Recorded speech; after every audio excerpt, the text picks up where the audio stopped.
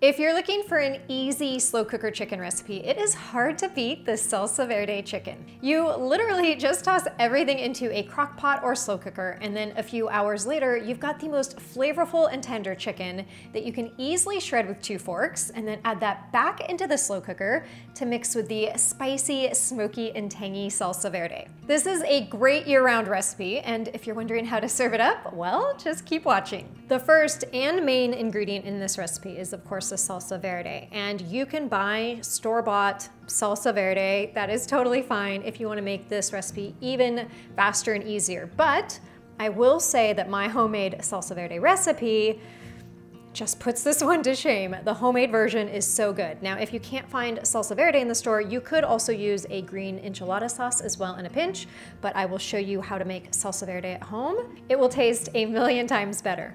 To make the homemade salsa verde, you'll need about 10 medium tomatillos. Tomatillos are often mistaken for green tomatoes, but they're not tomatoes, even though their name does translate to little tomato. I know it's confusing, but just think of them as a close relative in the nightshade family, but their outer husk makes them a unique fruit in their own right. You'll remove the outer husk from each tomatillo and place them on a baking sheet. Now, most of my tomatillos were much smaller than usual today, so I did place a few extras on the baking sheet, but they should be more similar in size to that bigger one I have on the left there. After you've got those all laid out, you'll add 2 serrano or jalapeño peppers to the baking sheet, depending on how hot and spicy you'd like it. Serrano peppers are a bit hotter than jalapeño peppers. And then lastly, add 4 unpeeled garlic cloves. Turn the top broiler on in your oven and place the oven rack about 6 inches below the broiler. Broil everything for about 5 to 6 minutes or until it starts to get a little charred, then use tongs to flip everything over and broil for another 5 minutes. The peppers and tomatillos will get a bit wrinkly and the tomatillos will release their juice, and that's all good, that's what you want. Once that's done, remove it from the oven and let this sit at room temperature for about 5 minutes or until everything is cool enough to handle, and then slice the stems off the peppers and place them in a food processor or blender, either one works. I should also add that if you'd like to reduce the spicy heat even further on the peppers, you can use just 1 pepper instead of 2, or slice them in half and remove their seeds before adding them to the food processor. It's really up to you on how spicy you like things. Then transfer the tomatillos to the food processor and remove the outer skin on the garlic and add those. One thing you don't want to forget is to add all of those tomatillo juices from the sheet pan to the food processor. It's lots of flavor and you don't want that to go to waste. So I just tip the sheet pan over the food processor and use my hands to scrape it all down. You could use a food scraper as well, but since my hands are already sticky from transferring everything to the food processor, I figured might as well put them to good use. To those items, you'll add half of a medium onion that you've diced, 1/3 cup of roughly chopped cilantro leaves, and 1 teaspoon of kosher salt. Add the lid and then pulse the food processor several times until you have a smooth but still slightly chunky texture. And side note, salsa verde is great on its own as a dipping sauce with tortilla chips or drizzling on my salmon tacos. And both of those recipes are on my website. So now that you've made the salsa verde, the rest is super easy. Add 4 chicken breasts to your crock pot or slow cooker and then pour the salsa verde on top.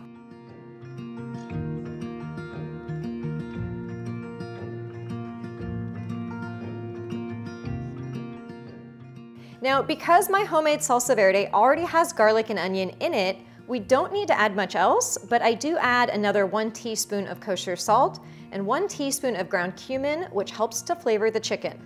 Mix that all together with tongs or your hands, and of course, I opt for my hands until it's all well combined.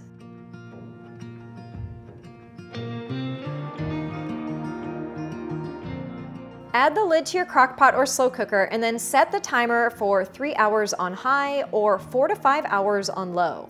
To make sure I can keep filming during daylight hours, I opted for high today, though I'll often set it for low and then let it switch to warming as well if I'm not quite ready for it. But once you are ready for it, use your tongs to remove the chicken breast to a cutting board. They should be super tender and nearly fall apart, as you'll see on the last one that I remove. If they're not fall apart tender, you can always cook them for another 30 minutes. Then use 2 forks to shred them up. You can see how easily they shred, but if you know my shredded chicken hack, which is to place them in the bowl of a stand mixer with a paddle attachment and blend for a few seconds, you can do that as well to shred them up super quickly. You can see the steam wafting off the chicken, and the smell of the salsa verde mixed in with that is so tantalizing. I'll usually sneak a few pieces of shredded chicken and plop it in my mouth at this stage, just for testing purposes. But once that's all shredded, use tongs to transfer the warm chicken back to the crock pot or slow cooker to mix with the remaining salsa verde. And to finish it off, you can sprinkle some freshly chopped cilantro. This recipe is seriously about as easy as they come, especially if you swap in store-bought salsa verde, though do promise me you'll give my homemade version a try as well. And I love that it's just a big pot of ultra flavorful shredded chicken that's perfect for a variety of meals throughout the week.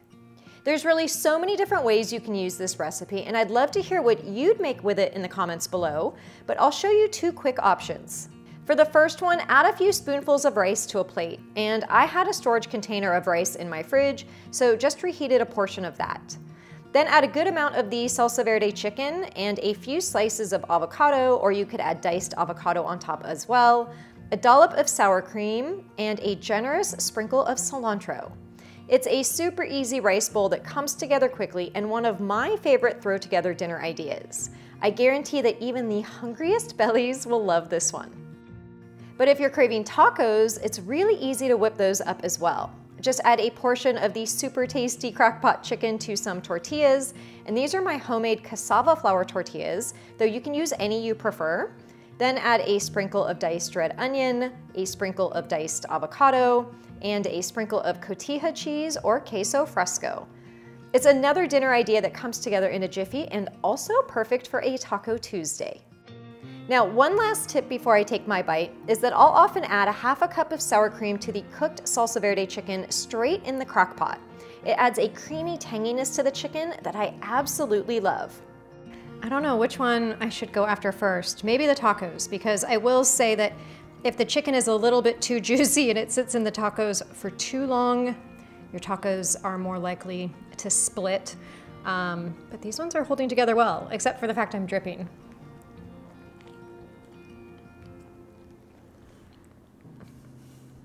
So flavorful. It's definitely got a spicy kick to it because I did not take the seeds out of the serrano peppers. So this has got like a lot of good flavor to it. I have to say that if you serve these up for a Taco Tuesday night, they will just get devoured. These things will disappear so quickly. There's so much flavor in it. It's super easy. This is great for feeding a crowd, and everyone can just assemble their own taco in like a taco assembly line. You'll be golden. Now the rice plate or rice bowl is probably more of an example of what I would make on the regular, just because I usually have some meal prepped rice or some other veggies. This would be great on just a bed of spinach as well to make a salad. It would be delicious. I really do love the creaminess with the sour cream on this. So whether you add the sour cream into the entire batch of salsa verde chicken or you just add it either to a taco or on top of a plate or bowl, it really does make it tasty. In terms of other ways that you can use this salsa verde chicken, you could put it on nachos, put it in quesadillas. I was also thinking that you could put it in my white chicken chili. There's shredded chicken in that recipe. You could use this chicken instead of just regular shredded chicken. There's kind of an endless number of ways to use this salsa verde chicken. It just really amplifies the flavor of anything you add it to, gives it that really yummy, delicious Mexican flavor. I personally love it. I hope you guys enjoyed this recipe and video today, and if you did, make sure to give it a thumbs up, share it with your family and friends who love delicious chicken slow cooker recipes, and I will see you again in the next video.